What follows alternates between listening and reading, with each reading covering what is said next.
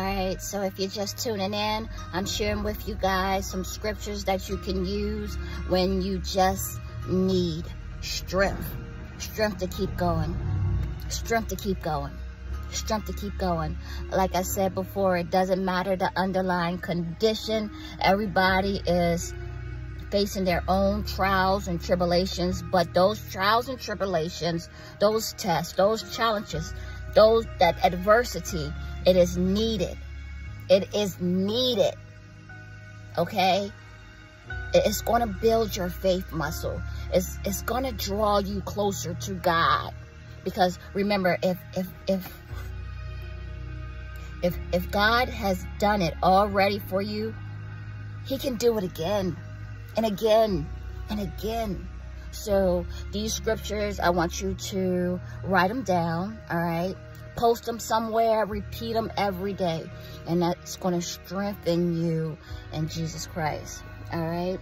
We turn to Philippians. Thank you, Lord God, for your word. Philippians 4:13. Philippians 4:13. And the word of God reads, thank you, Lord. I can do all things. I can do all things which he has called me to do. I can do all things which he has called me to do through him who strengthens and empowers me to fulfill his purpose. For him who strengthens me, for God who strengthens us to fulfill our purpose here on earth.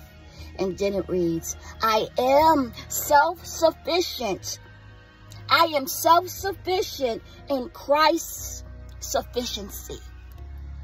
I am self-sufficient in Christ's sufficiency. I am ready for anything. Woo! I am ready for anything and equal to anything, but only through him who infused me with his inner strength. But only through God who infused us with his inner strength. Thank you, Lord God. Hallelujah. And confidence in his peace. With his confidence and his peace. Woo. So that is found in Philippians 4:13. I'm reading out the Amplified point. God said in his word, not my words, the word of the Lord. God said that we can do all things, and he empowers us. He empowers us. It's not off of our ability. It's just not.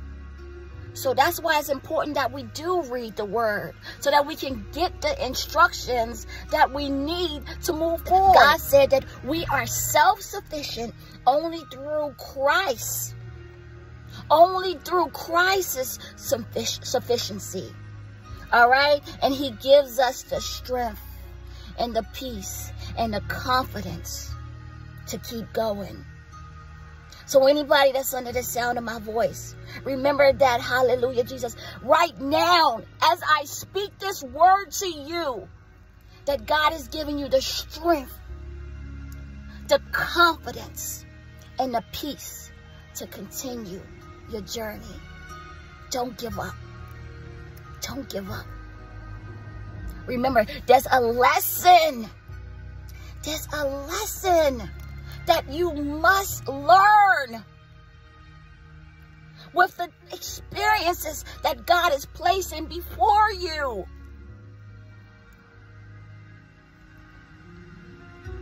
We might not understand right now.